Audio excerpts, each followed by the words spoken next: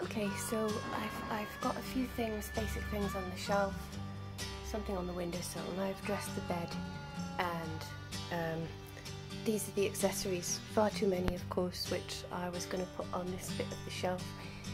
Now, you can't see the nice headboard that worked, the safety pin thing worked well, and it's nice and taut and looks, well, it's good enough. Yeah, so the headboard is a lot nicer than the leather, the black leather, but you can't see it because of the pillows. So I was going to try and cover the blind, that awful blind. In an ideal world I'd replace it, but I can't do that right now. So, but I don't have time to cover it either. And to be honest, I don't even know how I was going to cover it or what I meant by that. But I bought some fabric for it, which I realised doesn't actually go that well with the other fabrics, so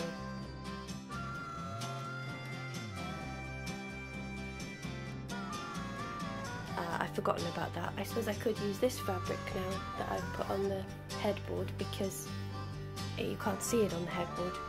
I'll think about that later, but as it is, that grey blind, maybe I'll just camouflage that really revolting plastic pull on there somehow. But the blind itself, as the grey blind, well, it may possibly tie in with that grey cushion there, and well, hopefully no one will notice it. So I'm just going to talk through some of the, well, all of the accessories that I've collected for the last month or so. So this is I think a really nice raffia lampshade from IKEA. The only thing is there's no way to attach it. I'm not allowed to drill into the ceiling. This wall light, I'm not allowed to touch that either. And so I was just never going to photograph that bit. And I was just going to have a sort of fake ceiling light coming down here. By fake I mean putting in a pretend bulb. So a bulb that's powered through an electric cable which goes to a plug, like these little IKEA lamps do. So they're not wired into mains electricity. So that is in theory possible, but the bulb, the battery powered bulb on a wire, on a flex, that I ordered from Amazon hasn't arrived. So I had the idea of actually, if I can, modifying this little lamp, which is also designed along the same lines as the IKEA clamp light you just saw, whereby there's a cable running from a bulb to a plug, which just goes into a normal socket. So in theory, with a bit of fiddling, I could do this for this raffia shade. But then I actually thought, well, ironically, this little black metal kind of lantern style pendant light would possibly go with the bedroom a lot better, tie in with the black, whereas this is a bit lost because there's not many raffia tones. There's that on the cushion here, and there are possibly this trio of sort of nesting baskets I was going to use, but oh, and actually these wooden Christmas decorations. Oh, and this blonde wood antique Russian animated little bear and rabbit I bought on eBay. But having said all that, I still think actually the little metal pendant light might work better. So watch this space and you'll see which one I ended up with. Now, I'll just quickly talk through all these accessories. There are two cushions here because, let me just put this pillow back because it's confusing what I'm talking about. Now, these cushions, this brightly coloured folk style cushion, this kind of russet browny red velvet cushion, the linen grey and beige stripe, this dark green satin, and that bright red kind of coarse cotton cushion. Those were the cushions I imagined to go with the bedding, and they all go really well. But it seems that because this folk cushion is so busy, I feel the bed looks a bit underwhelming and lost on that side. I'm just wondering whether to put one of these on this side. This one would go okay. It's not very busy or exciting. This one is a lot busier and exciting, but it introduces a whole theme of blues, and I'm not sure the bedroom can handle that much more, any more riotous colour, but maybe it can. And to be honest, I think this one would balance out the craziness of the folk cushion here better than this stripe style Scandi cushion. So I'll probably go with that one, if at all. I might just leave it like that. Now, because I'm not allowed to remove this horrible floating shelf, which was made even more horrible because these metal brackets were put up to stabilise it, I'm going to try and camouflage the shelf as best I can with this absolutely exquisite, I think it's just 1 meter's worth of embroidered antique, well, is it ribbon? I don't know. I got it in the most lovely shop in Goulburn Road. The woman who runs the shop has the most gorgeous things there. I would have bought the whole shop if I could. As it is, I could afford very little. But the plan is to put this along the edge of the shelf so it doesn't look like a modern white shelf. I'm not sure it'll work very well. Could also be like an old-fashioned bell pull. I don't know. Even though I didn't know what I was going to use it for at the time, I just had to have it.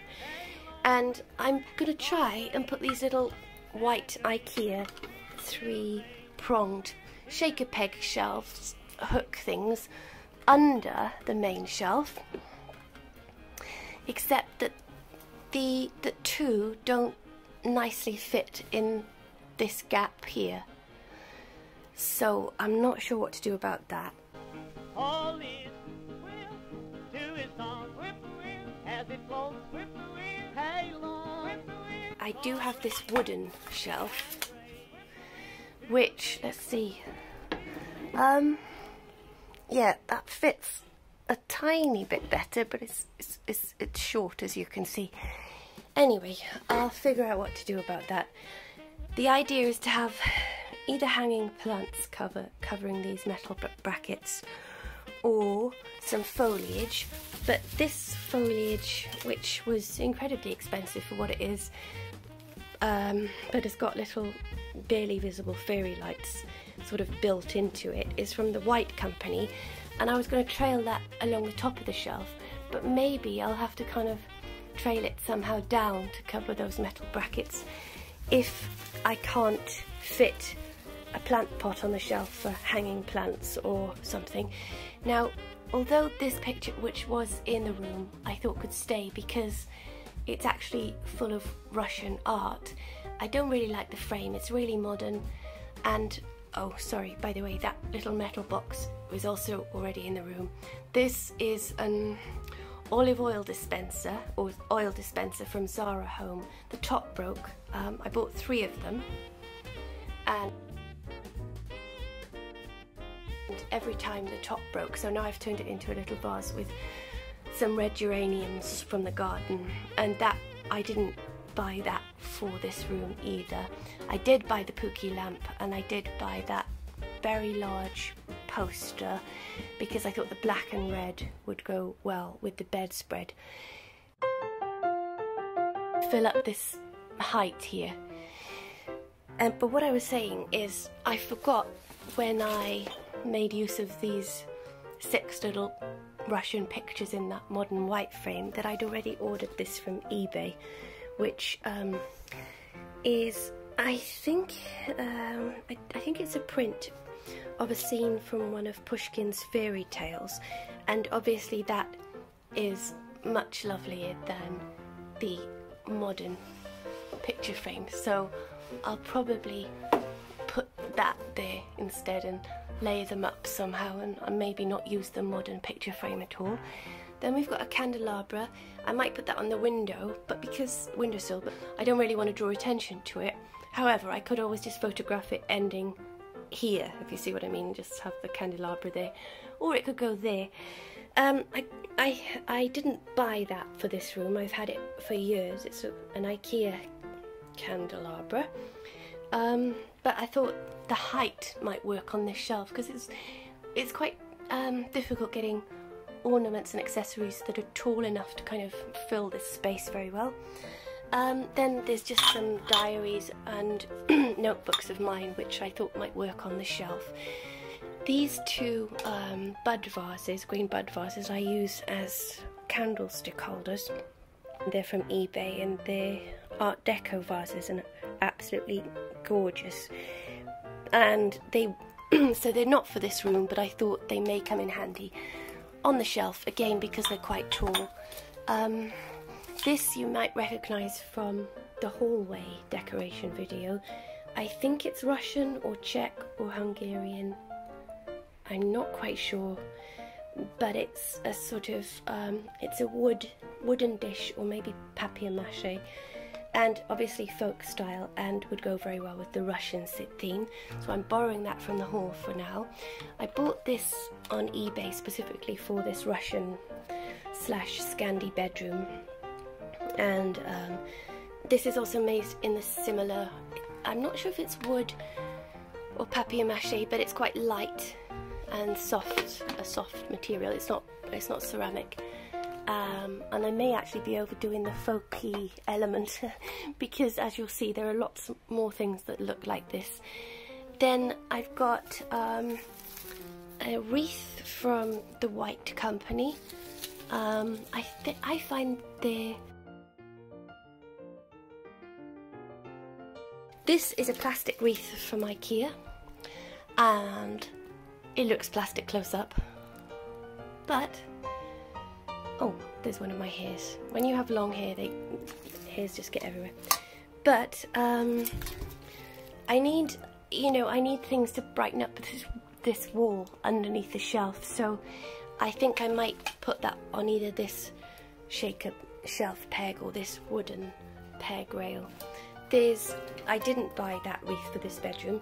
Then there's a brown twig-like wreath, which I also didn't buy for this room, but may come in handy. There are two Christmas baubles I've had for years. They were even in the studio flat I used to live in, and I love them, and I can't remember where I got them from, but because this room definitely has a wintry, Christmassy vibe, I thought they might come in useful. This is a very old brass candlestick, and I thought that might work well on the shelf. This is a sort of Christmassy themed fir cone berry decoration.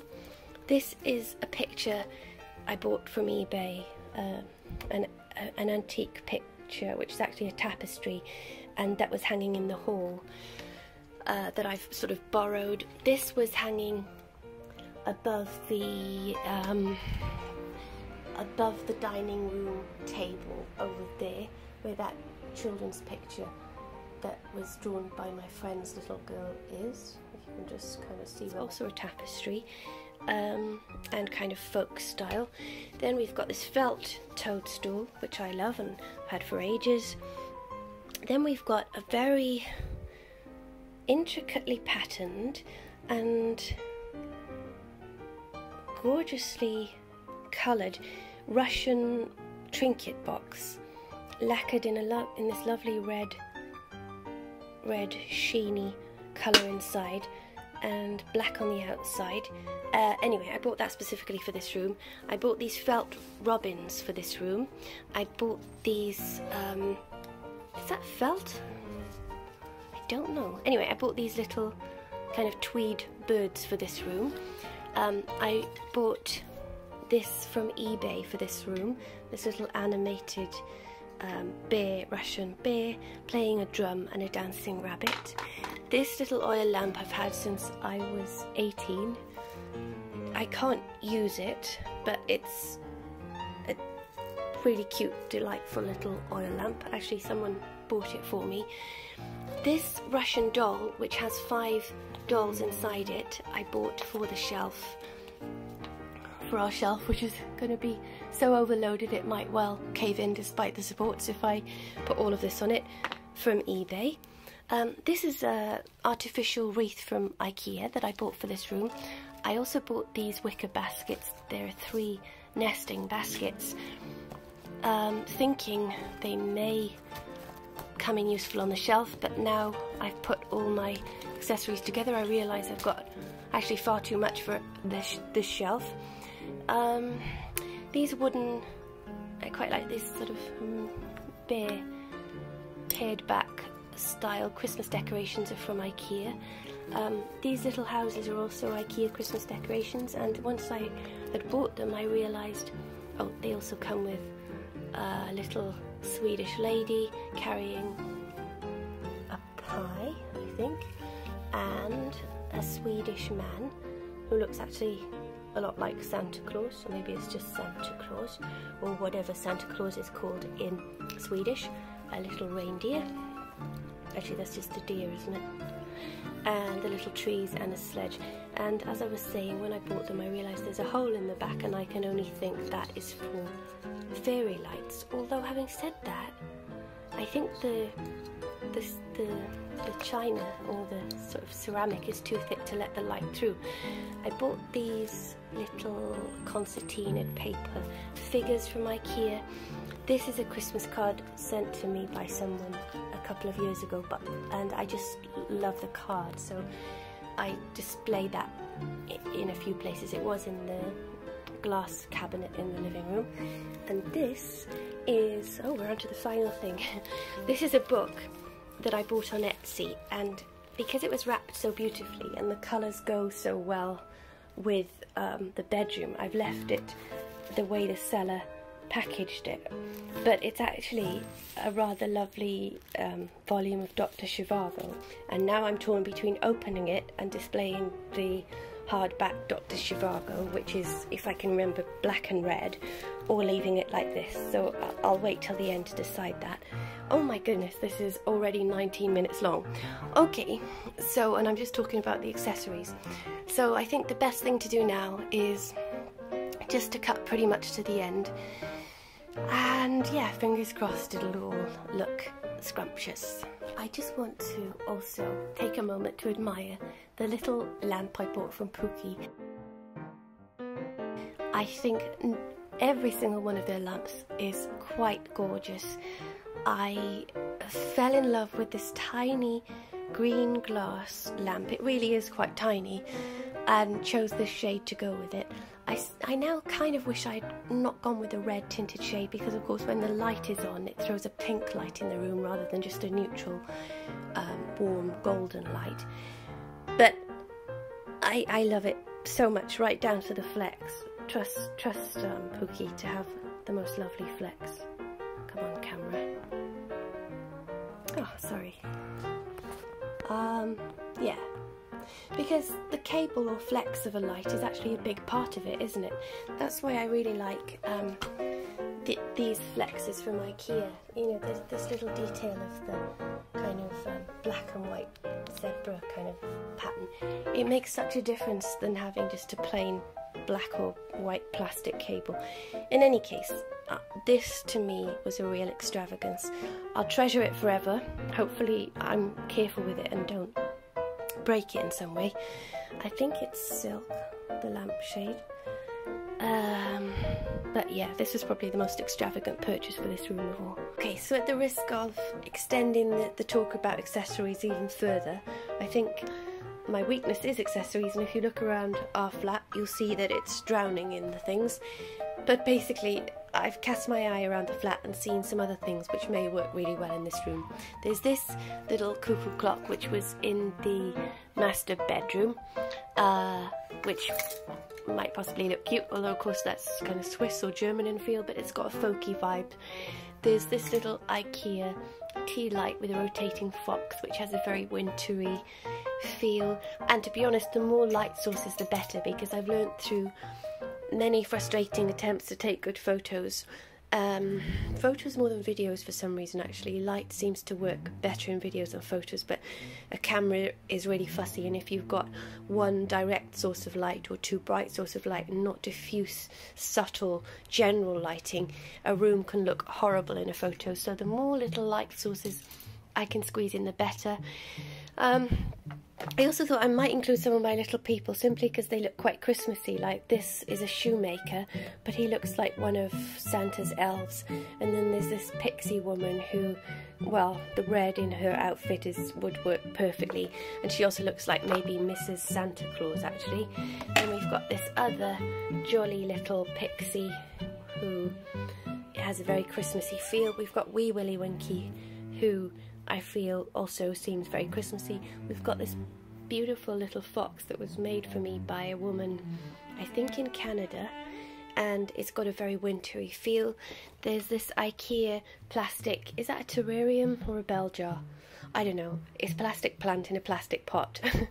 But if I don't manage to make this work with a bit of foliage inside it, this might be a good substitute. And also it's taller than this, and as I've mentioned, I need taller accessories for this shelf. Then we have this actually is my old laptop cover, but because my new laptop is slightly bigger, I can't use it anymore. But because it's so lovely, it's leather. But because it's leather, it means it only gets nicer looking with age. The colour, this amazing little bit of mark in here which makes it look like an old book. Anyway, wouldn't that look nice on the shelf? And then I also sort of pilfered some more pictures from around the flat. This is a new purchase. It's a wood cut folk style print. I'm not sure the provenance, but I think it's possibly Russian. This painting on glass which was in the hall, you might remember, this is I think it's tapestry. This was a wall hanging in the hall. This is a very beautiful bit of a Russian painting I got from one of my partner's books. It was like a coffee table book about Russian art that he said I could take some pages out of, and I framed this bit. And although it's in a modern frame, the colours would go really well in the room, and it is Russian, and it is a really lovely picture. And then I've got these two larger prints I downloaded from Etsy.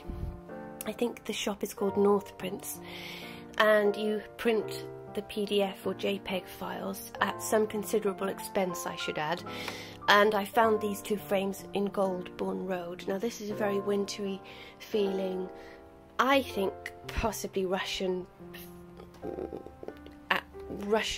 feeling picture in a nice rustic wooden frame, which would go with our folk vibe. You can see I backed them as best I could after I had to, this came with glass, but lots of the frames didn't have glass, and then I got perspex cut for them. Anyway, that's a separate video, and this is also, as I said, from Goldbourne Road, the frame. And this picture, it's actually my favourite picture out of all of the downloaded prints I purchased from the North Print shop on Etsy. It's a landscape, as you can see, and to my mind it feels Russian. Now, I don't know anything about Russia. I haven't even read any Russian books or literature. Oh, actually I have. I've read Dostoevsky,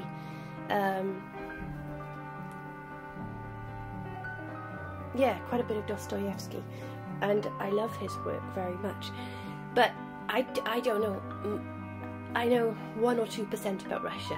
But I did watch the film Dr. Zhivago, and also Fiddler on the Roof. I know that's not essentially Russia, but I have this feeling that this great open expanse and this atmosphere of brooding and breezes and potency and a great flat, reasonably flat plain. Anyway, to me, and then there's the forest as well, to me it feels really Russian. And Russia and America are the two places I'd really like to visit. And I'd like to visit the cities in Russia, but more than that, I'd like to visit the kind of wildernesses and the natural, and see the natural beauty of the countryside as it is seen in glimpses in Dr. Zhivago. In any case, I thought this big picture might work on the shelf because it's looking pretty empty with the two that I bought specifically for the room.